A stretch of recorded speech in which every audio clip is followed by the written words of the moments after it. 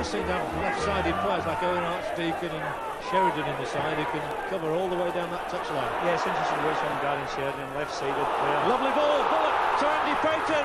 Kelly makes the save, here's O'Connell now. Barnsley in the lead.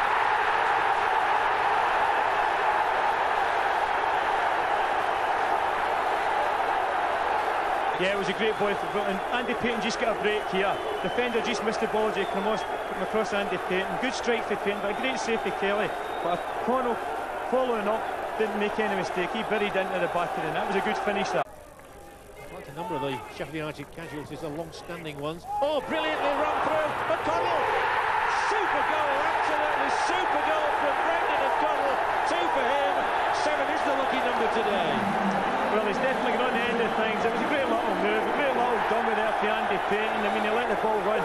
But O'Connell is getting beyond the strikers today. He's done it a few times and he got his reward there.